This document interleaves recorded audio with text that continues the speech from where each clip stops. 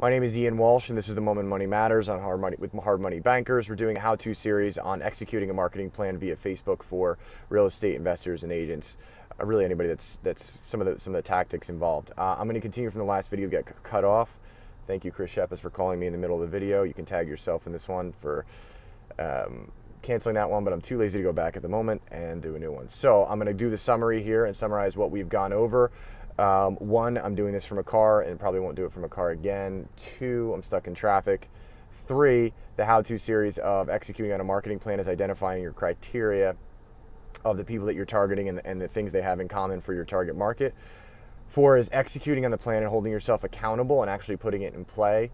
Five is identifying the results and how much you're paying per lead, which Facebook offers a very, very good measurable for that. And six is the summary and understanding that once you've found out the campaign and what's working and what's not, how much money you're making on it, you need to know that if you put those three things in place and you continue to tweak your marketing campaigns and lower your cost per lead and increase your, which will increase how much money you're making on each lead, it will, it's extremely beneficial. So the less you pay per lead, the more leads you can afford, or the more money you're making or extracting per deal.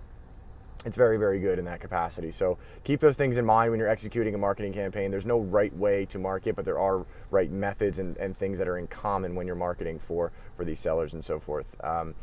Anyways, if you like what we're doing here, Ian Walsh on Facebook or Hard Money Bankers of Pennsylvania on Facebook.